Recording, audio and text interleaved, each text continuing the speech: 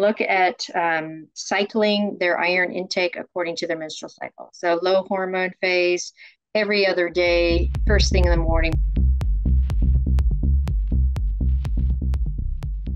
What are the key considerations with supplementation for women?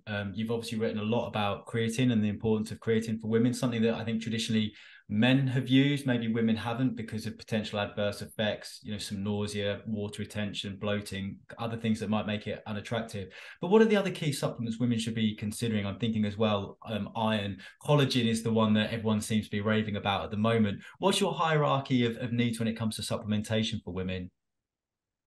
So I always put creatine first, right? Because it's so essential for just general health and then also some like exercise performance benefits. For iron, I always talk about the fact that women often sit on the low end of normal, and so they're never actually going to get help from their physician. So if they can look at cycling their iron intake according to their menstrual cycle. So low hormone phase, every other day, first thing in the morning when hepcidin is low. Then after ovulation, because we have this immune system change and pro-inflammatory responses, we also have an uptick in hepcidin, harder to absorb iron. So if we're trying to get above that low end of normal, we have to look strategically at how we supplement. But I don't want women to just blanket supplement because too much iron also looks like or has the same symptoms as being anemic. I often recommend certain nootropics, so adaptogens.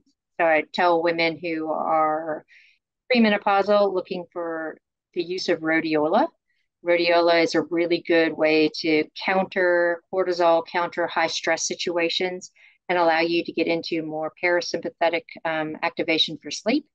And then for women who are perimenopause to postmenopause, I talk about ashwagandha because it's a stronger kind of adaptogen that works on so many different layers of stress. So those are the two like nootropics with creatine. And then I often talk about DIM, which is kind of a kind of a side factor from cruciferous vegetables, but it helps with estrogen metabolism. So people are having really bad migraines or they feel like they're getting a lot of bloating around ovulation.